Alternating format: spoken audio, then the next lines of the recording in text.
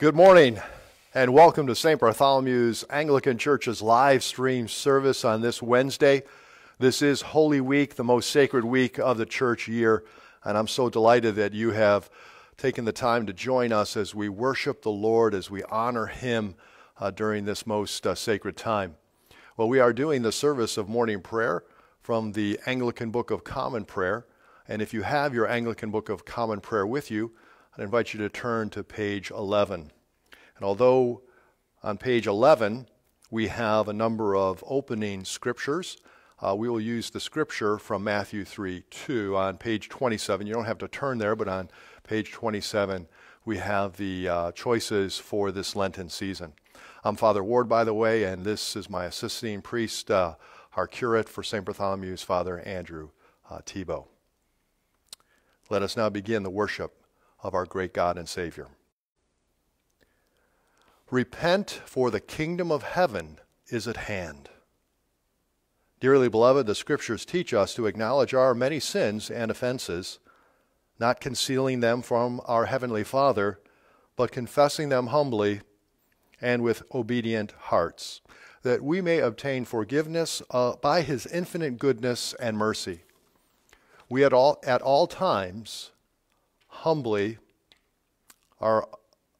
we ought at all times humbly to acknowledge our sins before Almighty God, but especially when we come together in His presence to give thanks for the great benefits we have received at His hands, to declare His most worthy praise, to hear His holy word, and to ask for ourselves and on behalf of others those things which are necessary for our life and our salvation. Therefore, draw near with me to the throne of heavenly grace. Let us now pray the prayer of confession. Almighty and most merciful Father, we have erred and strayed from your ways like lost sheep. We have followed too much the devices and desires of our own hearts. We have offended against your holy laws. We have left undone those things which we ought to have done, and we have done those things which we ought not to have done. And apart from your grace, there is no health in us. O Lord, have mercy upon us. Spare all those who confess their faults. Restore all those who are penitent, according to your promises declared to all people in Christ Jesus our Lord. And grant, O most merciful Father, for His sake, that we may now live a godly, righteous, and sober life, to the glory of your holy name. Amen. The Almighty and merciful Lord grant you absolution and remission of all your sins, true repentance, amendment of life, and the grace and consolation of the Holy Spirit. Amen. Amen. O Lord, open our lips, and our mouth shall proclaim your praise. O God, make speed to save us. O Lord, make haste to help us. Glory be to the Father, and to the Son, and to the Holy Spirit. As it was in the beginning, is now, and ever shall be, world without end. Amen. Praise the Lord. The Lord's name be praised. Continuing now on page 14. Worship the Lord in the beauty of holiness. O come, let us adore Him. Let us now say together the Venite. O come, let us sing unto the Lord. Let us heartily rejoice in the strength of our salvation. Let us come before His presence with thanksgiving and show ourselves glad in Him with psalms. For the Lord is a great God and a great King above all gods. In His hand are all the depths of the earth, and the heights of the hills are His also. The sea is His, for He made it, and His hands prepared the dry land. O come, let us worship and fall down, and kneel before the Lord our Maker. For He is our God, and we are the people of His pasture, and the sheep of His hand. Today, if you will hear His voice, harden not your hearts, as in the provocation, and as in the day of temptation in the wilderness, when your fathers tested me, and put me to the proof, though they had seen my works. 40 years long was I grieved with this generation, and said, It is a people that err in their hearts, for they have not known my ways, of whom I swore in my wrath that they should not enter into my rest. Worship the Lord in the beauty of holiness. O come, let us adore him. We now will hear the readings appointed for this day, and we'll be using the readings appointed for Wednesday and Holy Week.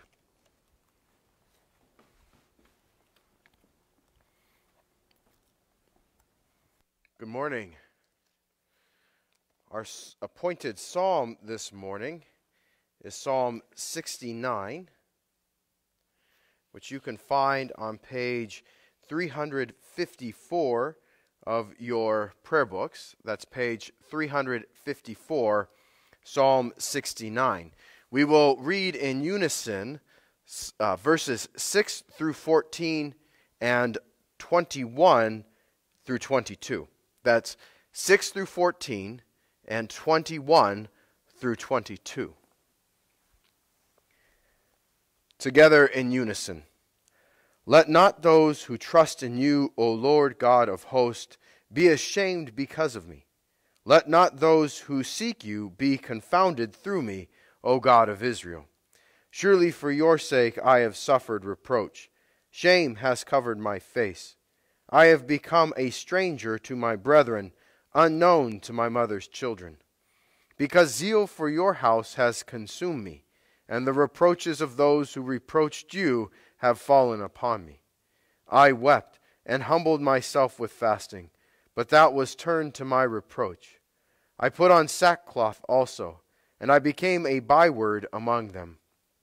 Those who sit in the gate speak against me, and the drunkards make songs about me. But Lord, I make my prayer to you in an acceptable time. Hear me, O God, in the multitude of your mercy, even in the truth of your salvation. Reproach has broken my heart. I am full of heaviness. I looked for some to have pity on me, but there was no one. Neither have I found any to comfort me. They gave me gall to eat, and when I was thirsty, they gave me vinegar to drink.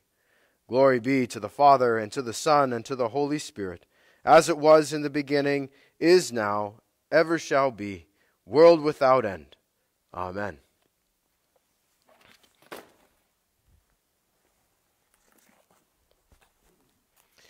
Our first reading this morning comes from the book of Isaiah, chapter 50, verses 4 through 9. That's Isaiah 50, verses 4 through 9. The Lord God has given me the tongue of disciples, that I may know how to sustain the weary one with the word. He awakens me morning by morning. He awakens my ear to listen as a disciple. The Lord God has opened my ear, and I was not disobedient, nor did I turn back. I gave my back to those who strike me, and my cheeks to those who pluck out my beard. I did not cover my face from humiliation and spitting, for the Lord God helps me. Therefore I am not disgraced. Therefore I have set my face like flint, and I know that I will not be ashamed. He who vindicates me is near.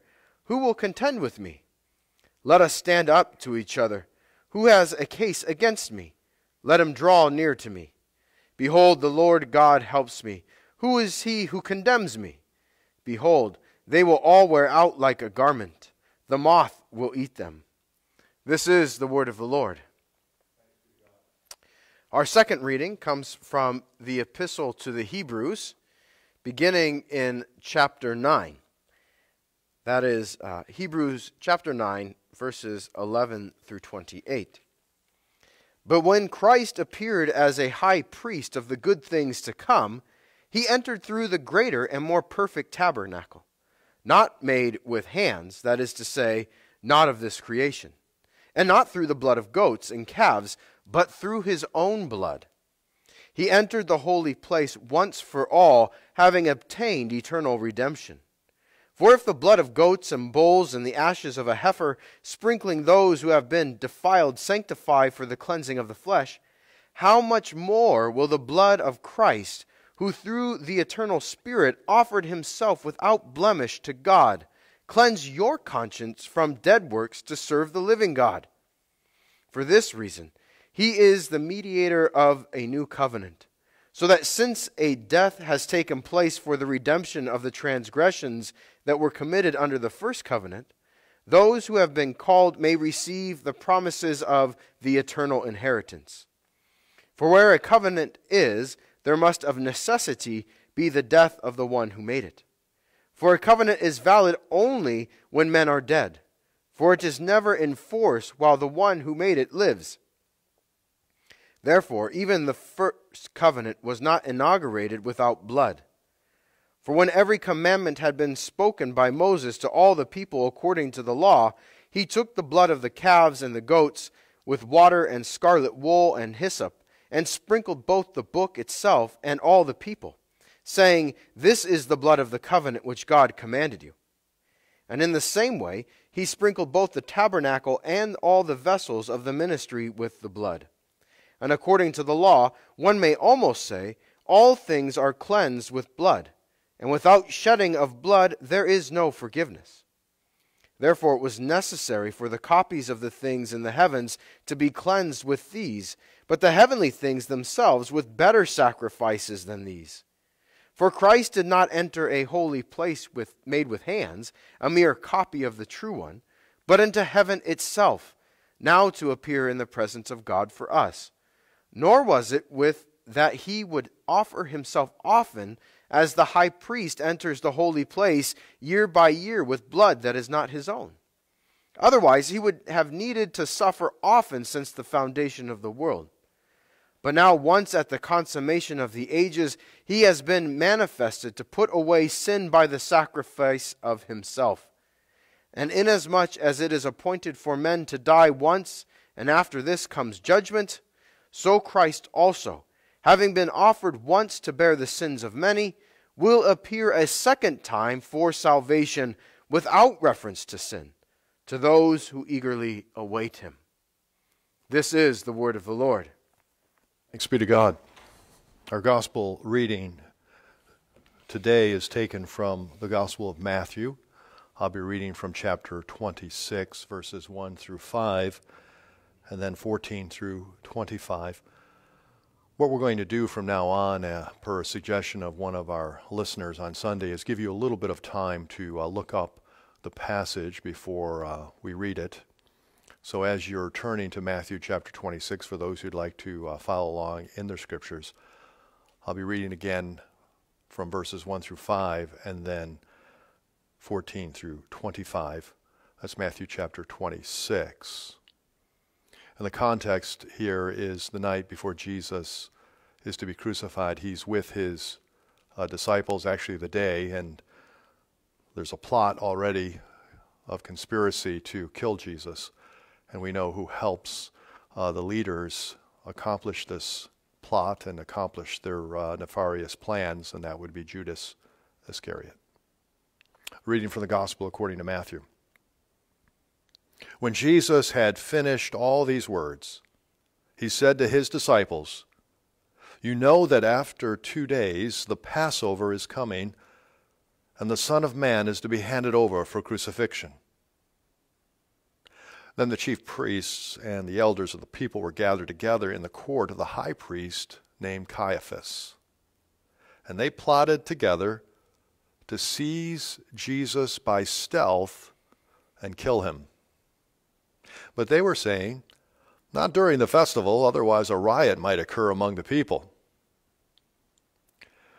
Then one of the 12, named Judas Iscariot, went to the chief priests and said, "What are you willing to give me to betray him to you?" And they weighed out 30 pieces of silver to him. From then on, he began looking for a good opportunity to betray Jesus. Now on the first day of unleavened bread, the disciple came to Jesus and asked, "Where do you want us to prepare for you to eat the Passover?" And Jesus said, "Go into the city to a certain man and say to him, 'The teacher says, my time is near. I am to keep the Passover at your house with my disciples.'" So the disciples did as Jesus had directed them, and they prepared the Passover. Now when evening came, Jesus was reclining at the table with the 12 disciples. As they were eating, he said, "Truly I say to you, that one of you will betray me." Being deeply grieved, they each one began to say to him, "Surely not I, Lord." And he answered, "He who dipped his hand with me in the bowl is the one who will betray me. The Son of Man is to go, just as it is written of him. But woe to that man by whom the Son of Man is betrayed. It would have been good for that man if he had never been born." And Judas, who was betraying him, said, "Surely it is not I, Rabbi." And Jesus said to him, "You have said it yourself." The word of the Lord. Thanks be to God. Good morning. Please pray with me. And now, Father, may the words of my mouth and the meditations of our hearts be ever pleasing to you, O Lord, our rock and our Redeemer. Amen. Hag Sameach. That is a happy holiday in Hebrew. Today is the Feast of Passover, which seems fitting to me that today it would land on today, as today is, in the course of Holy Week, the beginning of our remembrance of Jesus' celebration of the Passover with his disciples, which we heard Father Ward read just a moment ago. So I invite you quickly to turn to Matthew 26, which is where our gospel reading came from today. You're probably already there. What I want to do is play a little bit of connect the dots today. The temptation was to go through all the readings and do that, but we just don't have time. So we're going to connect one significant dot that I would like us to meditate on today and tomorrow. Tomorrow is Maundy Thursday, which is when we remember the institution of the Lord's Supper and Jesus' washing of the disciples' feet. And so we'll get that part of the reading tomorrow. But today we get the preparation for the feast. And we have here in verse 2, Jesus says, "You know that after 2 days the Passover is coming, and the Son of Man is to be handed over for the crucifixion."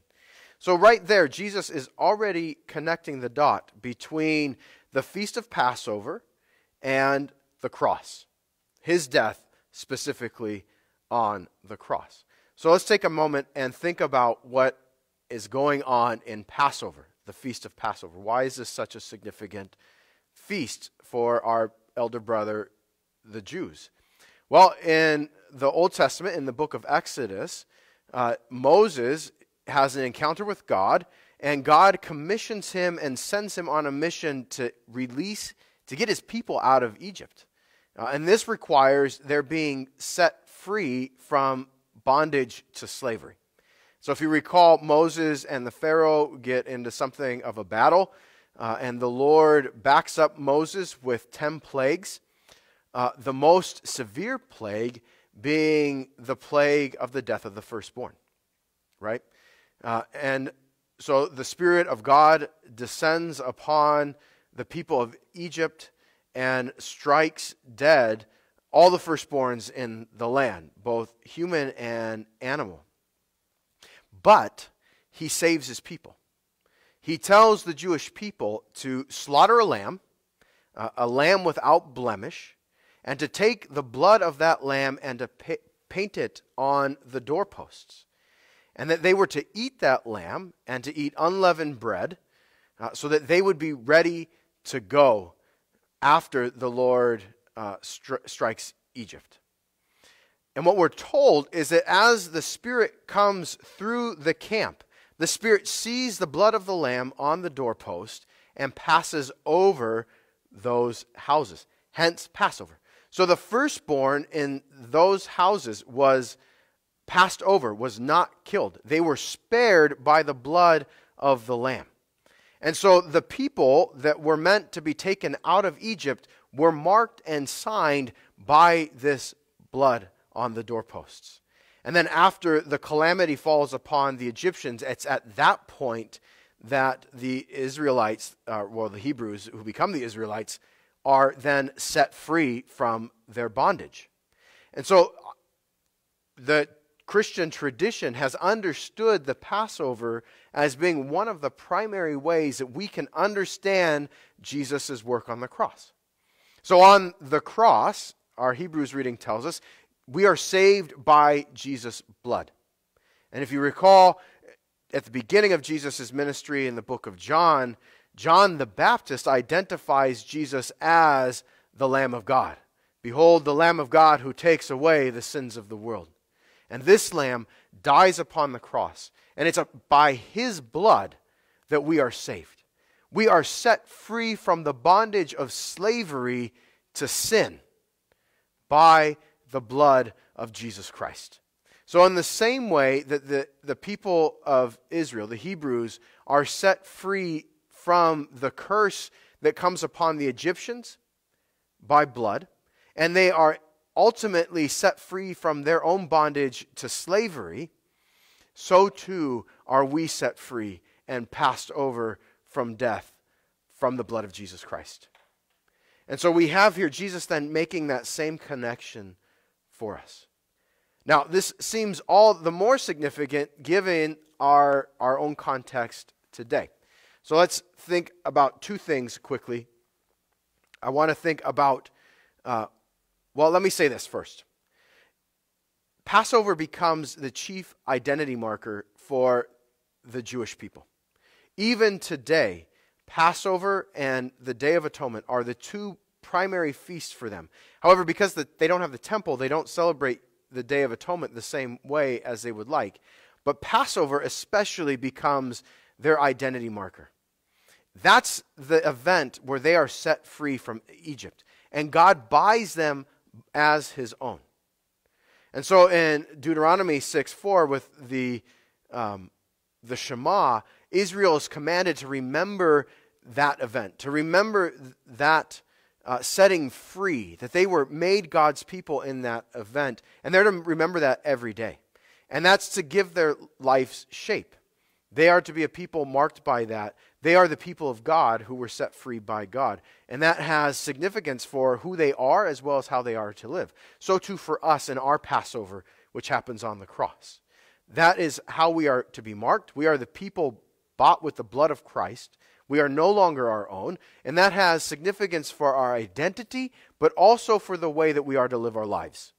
We are to love the Lord our God with all of our heart, with all of our soul, and with all of our mind. And we are to love our neighbor as ourselves. We are called to die to self, to pick up our cross and to die to self in order to follow Jesus Christ. Now that's important for us. Here's why. Two reasons. If we are the people bought by Christ, if we are the people that belong to God, there are promises that go with that. And we can trust those promises. We can trust that God will be with us through suffering. We can trust that He is coming to make all things new again because He's already done it. And we can look back in our history and we can remember and see that He is faithful to do what He has said He will do. And because of that, we can trust that the things He's promised to do and has not yet done, He will do. We can trust that He will be with us even through this storm of COVID-19. That even in our suffering, He will be here with us. And we can trust that because He's promised that He will do it, and we have seen that He keeps His promises. He is a faithful and just God. It's also significant for us because we are a people shaped by this event. So in our reading today, we see Judas. And the temptation for us is to keep Judas away, to say, oh man, that Judas, he's so bad. Thank God I am not like Judas. But in reality, we are like Judas. Because we don't live into the responsibilities that we have. We set up false idols. We turn to other things instead of the God who saved us on the cross. And in this most sacred time of Holy Week, we are invited to remember the things that God has done for us, but we are also invited to repent, to think on and meditate in all the ways that we fall short in our lives and to repent of those things. Trusting in God's goodness, because we are also remembering what He has done for us. So we don't repent as those who don't have hope. We have hope. And because of that hope, we can come before the Lord and ask for His forgiveness, trusting that He will forgive our sins.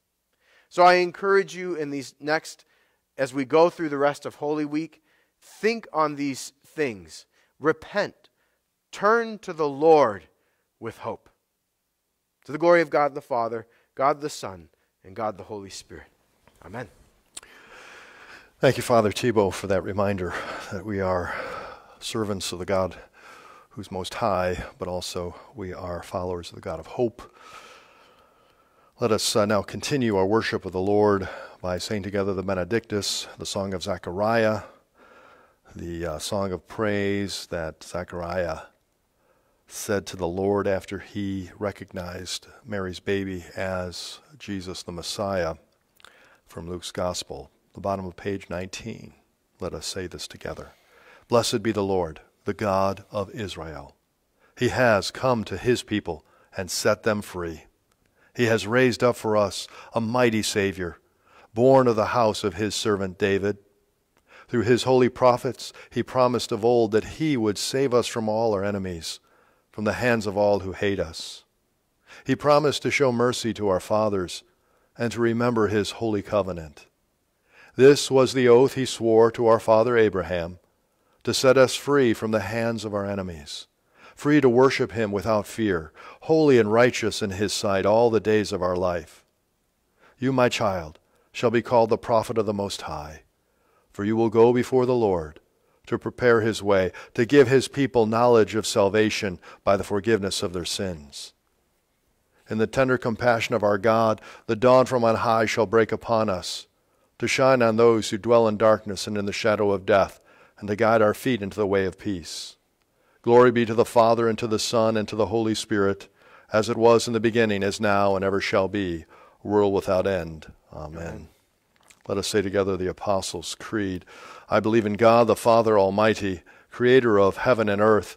I believe in Jesus Christ, His only Son, our Lord. He was conceived by the Holy Spirit and born of the Virgin Mary.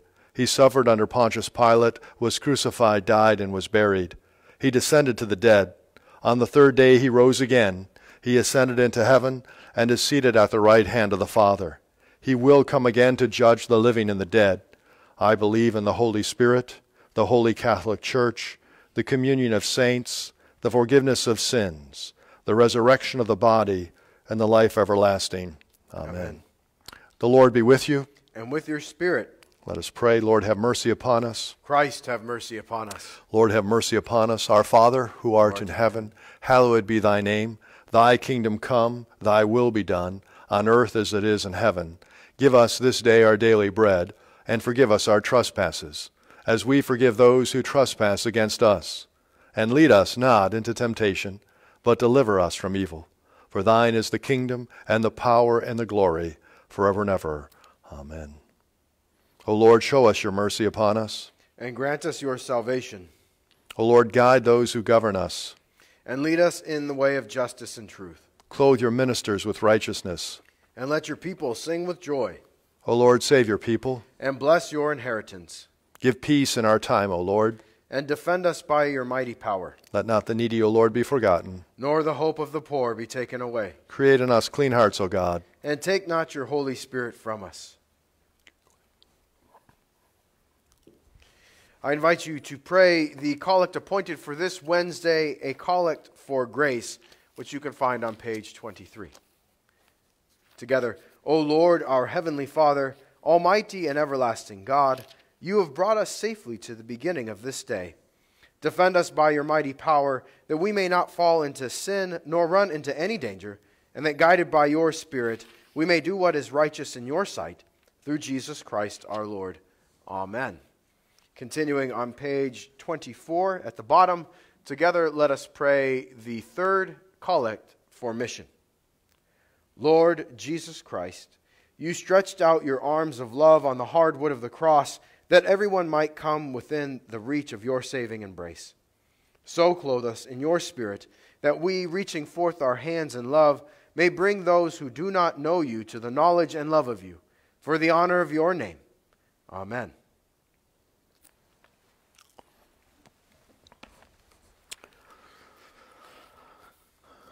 I invite you now to turn to page 26 as we conclude with the prayer of St. John Chrysostom. I do want to make a point of correction. The Benedictus is Zacharias' song of praise on behalf of the birth of John the Baptist, not Jesus. And so Zacharias is giving thanks for the birth of John the Baptist. And it is appropriate that we say that together during this Lenten season especially, as it is appointed for morning prayer. It doesn't have to be said at every morning prayer service, but we choose it because it's a reminder of not only the message of repentance, which is central to the Lenten season, but also to the role that John the Baptist played in God's salvation history. Let us now pray the prayer at the top of page 26. Almighty God, you have given us grace at this time with one accord to make our common supplications to you, and you have promised through your well-beloved Son that when 2 or 3 are gathered together in his name, you will grant their requests. Fulfill now, O Lord, our desires and petitions as may be best for us, granting us in this world knowledge of your truth, and in the age to come life everlasting. Amen. Amen. Let us bless the Lord. Thanks be to God. Glory to God, whose power working in us can do infinitely more than we can ask or imagine. Glory to him from generation to generation in the church and in Christ Jesus, forever and ever. Amen.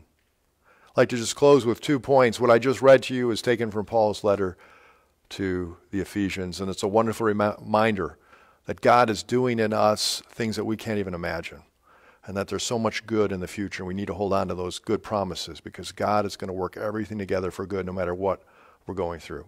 And the second thing I want to add is just a reminder that at 10:30 in 27 minutes, come back, join us as we will have a Q&A with our clergy. And I want you to be thinking of questions to ask us, not just questions about how we're doing or how the church is doing or what's the future hold for the church. You can ask those questions, certainly, or questions concerning the COVID-19 virus. Why do we have a toilet paper shortage? You can ask that question because it's not actually because people are simply hoarding toilet paper. But actually, more importantly, if you have any theological or biblical questions, now's an opportunity. We have the time. Now's the opportunity to ask us. So feel free to type those in, to send those in via Facebook, and we'll be back with you in about 25 minutes. Thank you. God bless, and we'll see you soon.